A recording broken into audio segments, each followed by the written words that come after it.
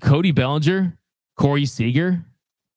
Last time I checked, those guys had some big postseason moments. Cody Bellinger had a great year this year. Corey Seager is someone who could have been an iconic Dodgers player. Dodgers offered him $290 million. Jock Peterson is someone who has had his postseason moments. Those are guys who could hit. Kike Hernandez, who's a part of that group, he came through with an infield single yesterday.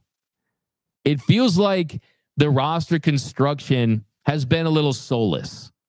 It feels like the roster construction of this team is so hell-bent on maintaining flexibility and not signing guys to long-term deals.